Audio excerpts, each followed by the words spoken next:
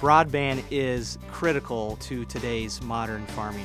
My name's Grant Kimberly and I'm a sixth-generation farmer in the United States.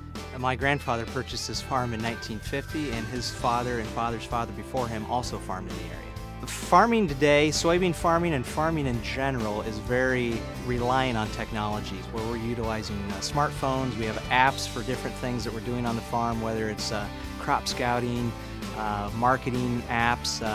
We have satellites and broadband that we're always checking and following the weather and the markets. GPS technology helps a farmer become more efficient. And so what it does is it helps us drive straight. It will steer for us throughout the field so we don't overlap or have any gaps in where we are applying chemicals and herbicides.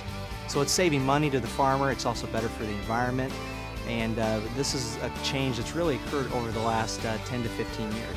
Broadband access certainly makes information and communication instantaneous with anybody from around the world, and whether you're located in a city or in a rural environment, it's really changed how people do business. I'm a farmer because I love it.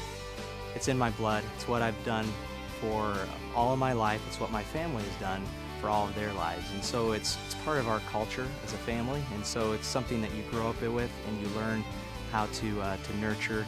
And it's your occupation, but it is also a way of life.